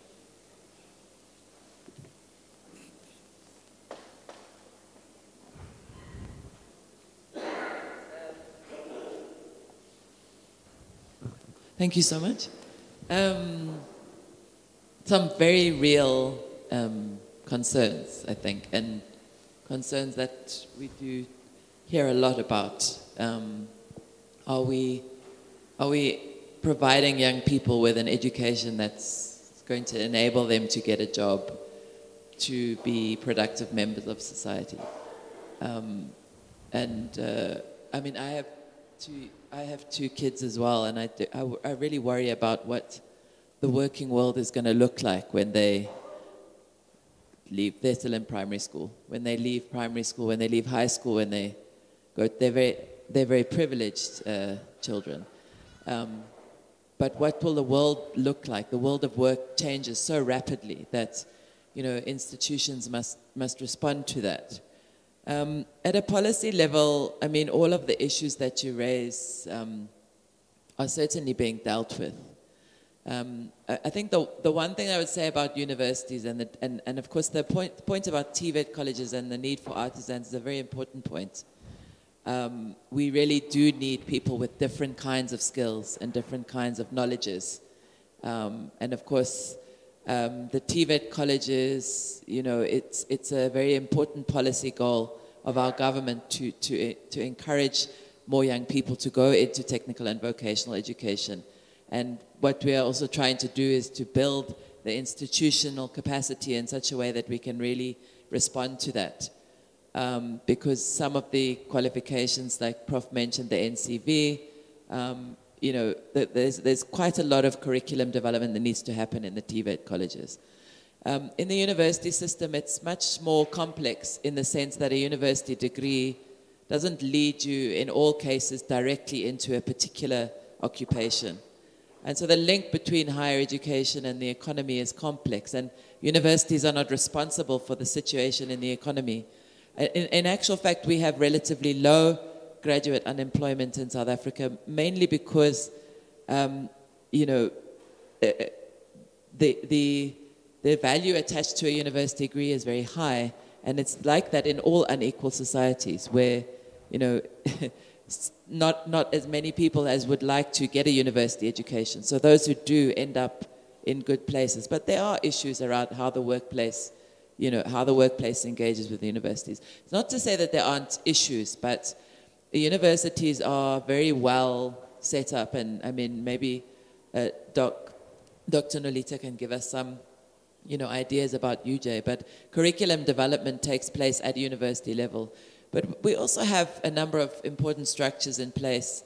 We have quality councils that, you know, that look at the kind of curricula that's been developed. We have professional bodies that are very active in engaging with universities about their curricula. So these are real concerns, and they're concerns, everywhere, and there are issues in our country, but there's certainly concerns that are being taken very seriously. The issue of, for example, a lot of engineering graduates go into banking sector. So how do you know how many engineers you need to produce? How do you know how many plumbers and electricians you're going to need to produce when people go into other areas? One of the issues in teacher education is that not all of our teacher education graduates are going into the public teaching sector. They're going into other kinds of jobs. So we're producing teachers with the relevant qualifications, and not all of them are getting jobs in the public sector. So these supply and demand issues are very complex. And I think that the concerns you raise, both the speakers have raised, are concerns that every South African, every person in this congregation would be worried about, whether they have children or, whether we're all, in a sense, we're all navigating we're all navigating the working world. Those of us who are closer to the end of our working lives, I guess we can adapt and we will adapt, but we worry for our young people what they're going to be entering into, and the technological skills they're going to need, absolutely massive. The kind of resilience around, dealing with the pressures of the modern world and the pressures of pandemics and climate change and all of those things. As a government, just to end off, Prof, as a government, a public servant, I guess my biggest desire for us in the education system is that we can create the kind of policy stability, and by policy stability, I mean the policy stability that comes with our ability to build the capacity of the system and our ability to fund the system properly, so that we can really try and make an impact on all of these issues, so that we can produce the relevant curricula, so that we can create enough academic staff that are teaching, that we can really allow students to succeed, that we can provide them with the support that they need. Thanks, Prof. Thanks very much. I mean, I suspect that we won't have this conversation if the economy was cracking. We wouldn't have this conversation. We might have it, but differently. But in a context in which the economy is snail pace. I mean, the forecast for this year is under 2% growth. Now, it means that there are problems further upstream that are not being dealt with. And my approach has always been pragmatic. It has always been pragmatic. By that I mean simply that our job is to create the learning opportunities. Our job is to make sure every young child enters school, completes school, enters a college or university, completes college or university, right? And why do I say that? It is when the economy picks up, I can reset myself. I can adapt my skills and capabilities. Yeah? I can adjust them. And as parents, we carry also that load and responsibility to help our children adapt, build resilience, enable them to make a sidestep. So maybe that was a mistake. Let's try something else. Don't delay until they're 40 years old. It's too late. Let's make those changes and help them. By the time that they're in their mid-20s, they are in a good position. And so, I mean, I'm a critic of the TVET system. So, a severe critic of it. But my response always to Minister Nzimande is just get a good quality qualification. Make sure that those young people complete their qualifications. Because when the economy picks up, they can again adjust. They can again adapt those capabilities. So yes, Chippa, they might be learning, I worry also about our universities of technology. They might be learning humanities at the University of Technology, which is a big and interesting issue. Of course, you have to break down those human sciences down, and you will get vocations, yeah, and professions that are taught in those in those universities of technologies. And so, yes, we are concerned about what we are teaching there, and we must raise these questions. In the end, let us help our young people to complete their qualifications. The economy, hopefully, in 10 years' time will turn. Okay, in 3 years' time will turn. Right? Okay, Bianca. Can I just have a few seconds to defend my favorite subject? Yeah? Being maths lit. We all spoke about how there's a lack of certain skills, right? And it starts at the basis of understanding an individual and your capabilities as a person. So they spoke about, or rather, the panel spoke about how you would not have any opportunities, rather, or limited amount of opportunities when doing mathematical literacy, which is quite a contradiction because if you think about it, mathematical literacy is one thing that enables us to interact with real-life mathematics on a daily basis. I'll never see how X looks like. However, I might come in contact with whatever questions that might arise from mathematical literacy. And my other thing becomes, why do pure maths when you are failing so horribly at it? That is the reality of what is happening in our schools. Or rather, people do subjects in order to say, okay, I'm doing pure maths, look at me, whereas you are producing a 30%. It starts with understanding who you are as an individual. It starts with understanding your capabilities. You might be at a position where you do understand both the aspects. You might be good at, okay, you might have been good at pure maths and maths that for me, like me, for example. But it was in me understanding that I'm a very social person. I would never survive in a pure maths class. And it starts with understanding that you apply your skills to certain subjects. So I will disagree and say, okay, cool. Maths has a place. In defense of math literacy. Yes. Cool, got it. Sis Odwa, your final comments, and then we'll come to Sis Nolita, and then we'll close. Thank you, Prof.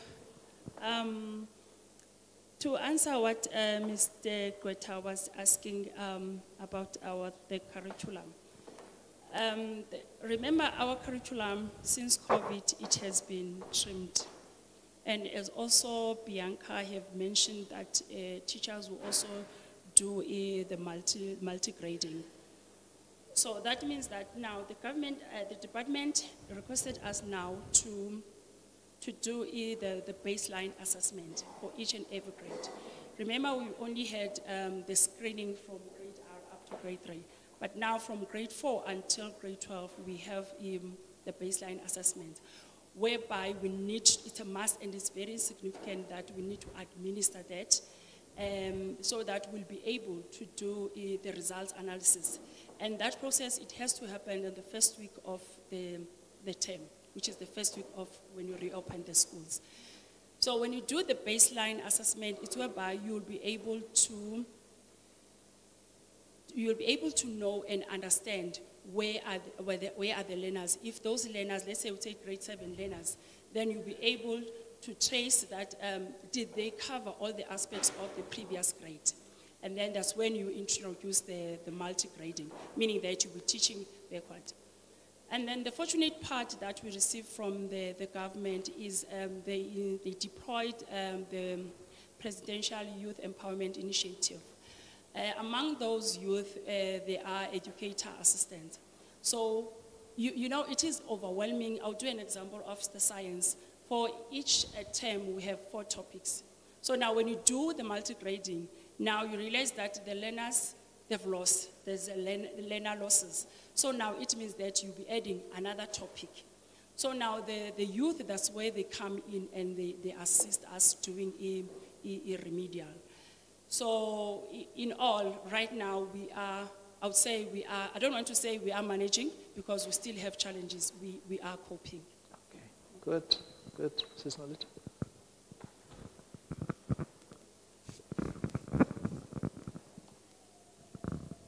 Chair, in the interest of time, because I see that Umfundisi Umcinga is running out of parishioners. I think we will end up being the last panel to say the grace. Just to acknowledge that the mismatch of supply and demand is a structural and systemic issue. Inherited or maintained by the system. And so we can't sit here and try to, we will try elsewhere, but I'm just saying I acknowledge the existence of that issue. But also, there is a little bit of, in that severe circumstance, there is a culture of having a qualification and waiting for the next position to arrive. So that's also because education teaches us to imagine, and education teaches us to provide answers and to consider consequences. It teaches us to be flexible and to be adaptable. Some of the brothers and sisters from other countries, they beat us to this. They come and they will be bus drivers with MA. So sometimes it calls for flexibility and adaptability while we wait for the train to be set right.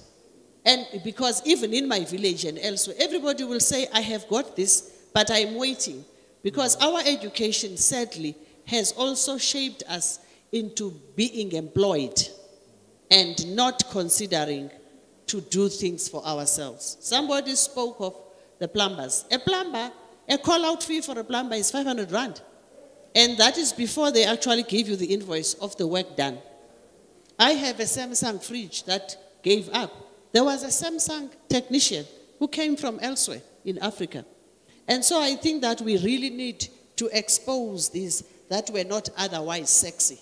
Because I think also the youth is for sexy degrees and sexy qualifications. And when you talk about electricians and plumbers, then what are you trying to say? Because I want a degree first. And so there is a Tandi, I know that we need to consider this. It's a structural problem. But meanwhile, UJ, if I can say it as the last one, is that we provide a free artificial intelligence course. Exactly in recognition of the fact that the world now is where it is in terms of industrial revolution. And also we offer entrepreneurship so that one considers what you have learned, how you can valuarize it, valorization, extracting value from what you know, because you have already been given the instruments of thinking systematically.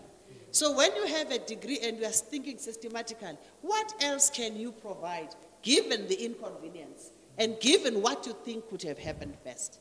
And so it is something that is in the making. Even next year we will be talking about it. But as you were saying, Bianca, sometimes there is a need to take things to ourselves, recalibrate, readapt, re-engineer, and then perhaps therein lies the answer. Meanwhile. Cool, there we have it. So some strong messages as we close out. Very important messages. Let's create safe homes for our young people. Think about that. Think about that young child who rather wants to be at university than at home, or at college than at home, meaning away from home. And so let's think about the support that our young people need, that our children need so desperately. Let's think about also the spiritual support that they need and the spiritual encouragement, the words that they need to be given every day, or guided, at least offered every day. Let's think and reflect on what that qualification means in the end. That grade 12 certificate or NSC, that technical TVET college certificate, that university qualification. In the end, we can't sit on our hands with that qualification. We've got to be street smart. Yeah? We need to vukuzenzel. Huh? Otherwise somebody else is, what do they say? Eating our breakfast. Yeah? And so we have to encourage our young people again, whether it is the principal or the teacher or the lecturer or the HOD or the dean or the vice chancellor or the deputies. We all have to play a role in encouraging innovation activism, and engagement on the part of our students and our graduates. We can't fold our hands and say, hey, I'm unemployed. I'm sitting with a bachelor's degree with 3 languages. Why am I sitting unemployed when I'm not using that qualification? Alternatively, there must be alternatives for me to going down that particular road. So, Mfundisi, we're most grateful to our panel. Let's give them a round of applause. And let me invite Mfundisi Mcinga just to hand over some gifts to the panelists, some books that we have selected for you. Here's a book for Bianca. Hopefully she will enjoy reading Will Smith. Yeah? And a gift for Sis Odwa. This one is called Female Fear Factory. This is Professor Gola. I didn't want to. I've got the big for Utandi, and then for Sisno later. Yeah, I think that is it. I've got some big books here, but I didn't want to give. Let's give another round of applause. Mfundisi, you want to take a photo? Let's take a quick photo. Let me take this one.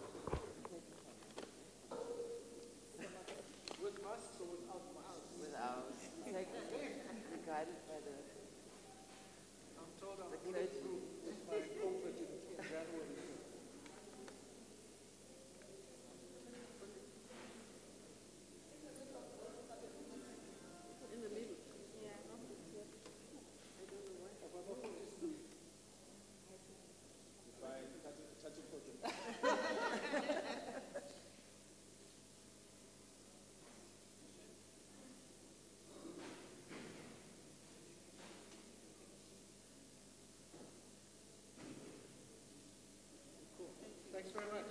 Thank you.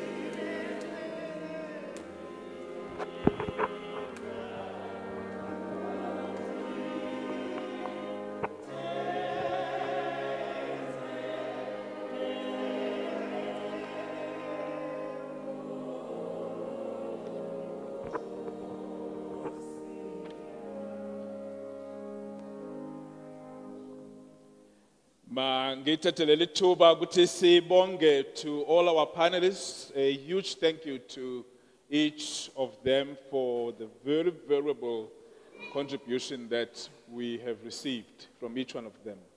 And thank you for being here with us today. People believe in a sermon, so I prepared an hour sermon for today. So you must brace up for another hour of preaching. Can we just sing one verse of the sermon hymn? And I want to just say a few words and then we can close.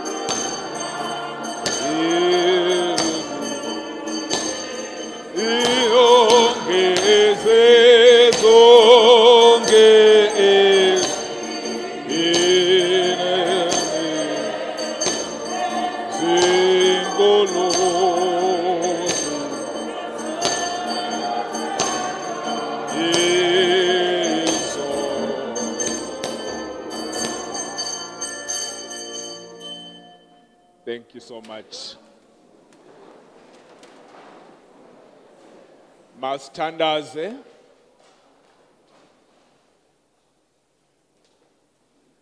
Gracious and loving God, we thank you for conversations that stretch the boundaries of our hearts and minds.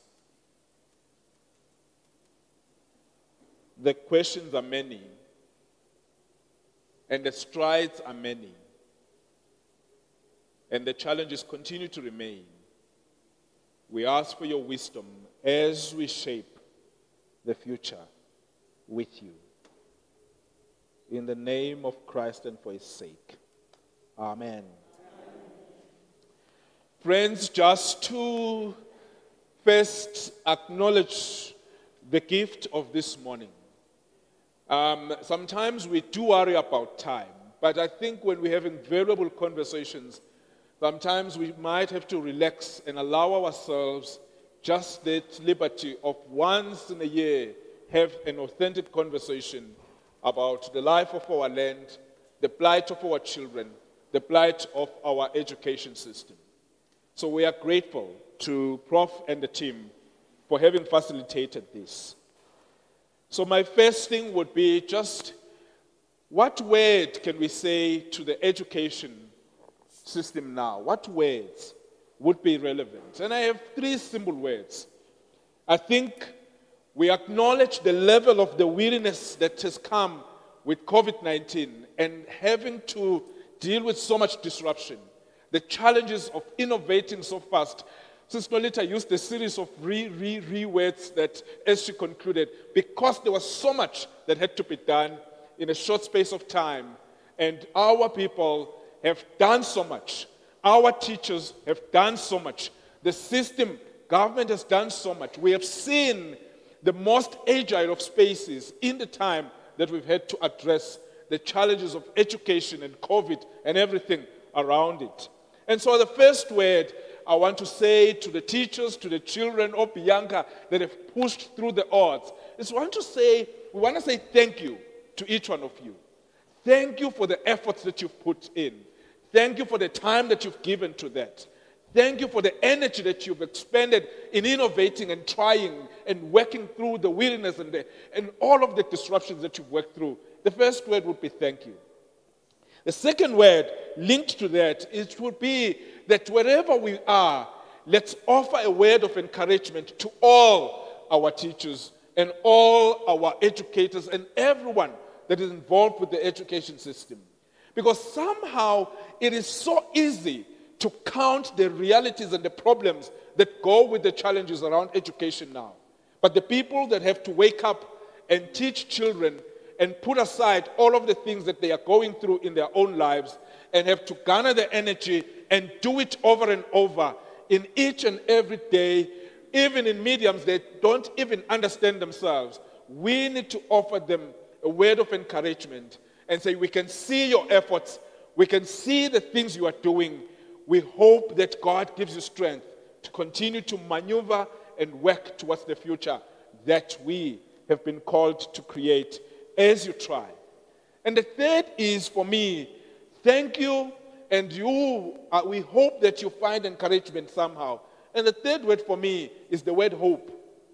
Somehow, in the midst of the things that we're talking about here, there's so much hope. There's so much hope for us to bridge the gap between poverty and education. There's so much hope to begin to understand the magnitude of the inequalities of access, inequalities of the economy, the issues of poverty, and all of the gradings that exist in this whole conversation. We have an opportunity now to really address these things in a holistic manner. The fact that there are small movements, there are big movements, like 350 as a marker, those are big movements in the life of a country and in the life of a democracy this young. So we must acknowledge and take and encourage and give hope to all the people that are involved with our education system. Then one word from our text this morning, and I will close. Just one word. If I were to theme the sermon, it would have been plunge into the deep. That would have been my sermon today. Plunge into the deep. So we have two texts that speak of the similar issue. We have a text in Isaiah where Isaiah has, after 50 years of seeming progress under the King Uzziah, and as this progress happens, there's a sense of stability in the nation. There's a growth. The economy maybe is going higher than 2%, and there is a consistency. And then the person that seems to have made so much change for the nation dies. And the prophet lands in the temple to grieve, to try and deal with the chaos of the loss. And then it is the moment of encounter. We have on the other side disciples that now have done so much through the night. They have braved the night. They are in the sea. They wake up in the morning. There's nothing else to do. They are on the shore and almost in the moment of giving up. And then, as the text would say, they are washing nets. Let me just use a simplistic analogy for washing of nets. When your back is against the wall and all of your resources that you've spent in the trudge of the night are almost gone, and you stand by the wall and you say, and you are recalibrating this knowledge, trying to figure out, should I do it again or should I leave it now? What else? What is next for me? In the moment of King Uzziah's loss, Isaiah is going through uncertainty, chaos, and loss, and fear, and struggle. The disciples, at the same time, they are dealing with their own livelihoods, and they are in a place where they don't know what to do next. And then comes Jesus, and Jesus says to them, can I just use your boat, Peter? Can we move off the edge of the water? And he sits there with them and starts teaching. And then the change moment happens when Jesus says to Peter, do you want to go with me to the deep? Can I say just a simple thing? In the moments of crisis, in the moments of uncertainty, in the moments of change, in the moments of transition, in the moments when you don't know what next, that is the God moment. That is the moment when God can whisper in your spirit and in your heart and change your destiny. It is in the moments when we woke up and we had mask in our face, we had everything else that said, now life has changed, that we discovered in the uncertainty and the fear, we discovered what skills we had. It is in the moments of trial, in the moments of crisis, that you should be attentive to the whisper and the call of God. And so as we get out of COVID, as we move into the next level of where we're going, let's be attentive to the whisper of the God that calls Isaiah out of his own grief because of his own loss, out of the chaos and the tragedy that he foresees in the future, the political turmoil that he sees for the nation, the economic turmoil that he foresees for the nation. Out of all of those things, God takes that and creates a moment of transition and hope and newness and possibility and new beginnings and something else. But there is a challenge for me and you. Are you willing that when Jesus says, come with me to the deep, are you willing to listen to the God that calls you beyond your fears, beyond your anxieties, beyond the immediate crisis, beyond what you see in front of you, and hear and say, I will walk from the edge of the river to the heart of the chaos. Change doesn't happen by recoiling. Growth doesn't happen by getting out of the water. For the disciples, they are called into the heart of the water. And all they have to hope for and trust in is the power and the presence of the one that's speaking to them and calling them into that heart of the water. And then says to them, throw the net on the other side, where the heart of the sea. Almost to say, whatever data you're dealing with in your hands this side, there's another side to the data. Whatever the crisis looks like, God is creating something. God is working out of darkness into light, out of lockdown into freedom, out of hopelessness into newness, out of desolation into hope. Out of all of these things, God is saying, would you dare to turn your eyes away from what you see, the magnitude of the challenge you see, turn your eyes away and throw and walk with me into the deep, because in the deep, that's where the real thing happens. And for the world, change happens in the moments when you are willing to go to the deep. For yourself, change happens when you are willing to have the deep conversations about your own existence. For everyone, it happens when we face the magnitude of the losses we've had, when we have to understand the depth of the realities that are going on. When you are a leader, it happens when you have to wake up and they tell you your department is in a crisis, and you wake up and you have to address that. Those are the moments of growth and transition and change and innovation and newness and possibility. Would you dare go with God into the depths where God calls you? Amen. Come, let us pray.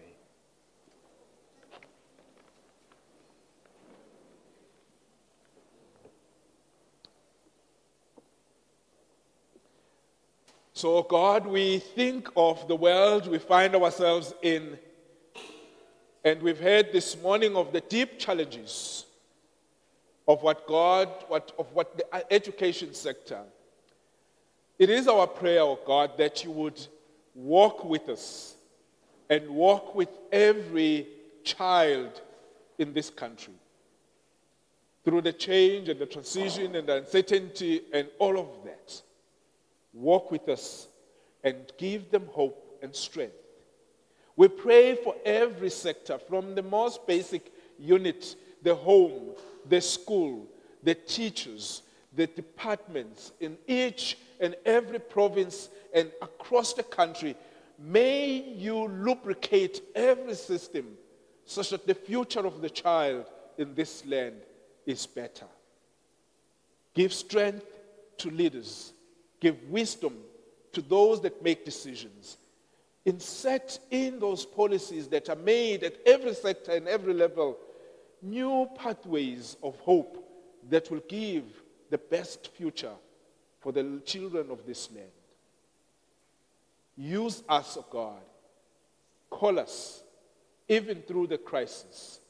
Call us even through the losses. Call us even through the uncertainty into the place and the time and the space where you, oh God, are going to use us to change the world. Make us willing to listen to your voice and go with you into the deep. Because there, oh God, you revolutionize our lives and you use us to change the world. In the name of Christ and for his sake. And so as usual, oh God, we come to this place with our gifts to give to you. We've given you our gift of worship.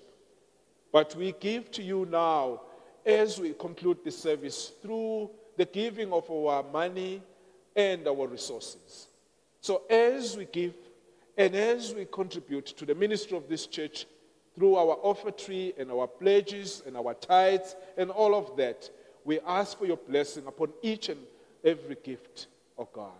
We pray that you bless those that will give here in this moment and those that will give at home through our online giving systems. And we ask that you bless each of these things in the wonderful and strong name of our Lord and Savior, Jesus Christ.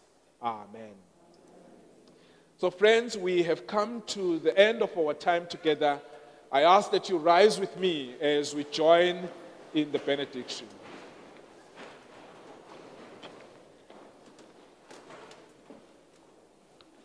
And now may the grace of our Lord Jesus Christ, the love of God, and the fellowship of the Holy Spirit be with us all, now and forevermore. Amen.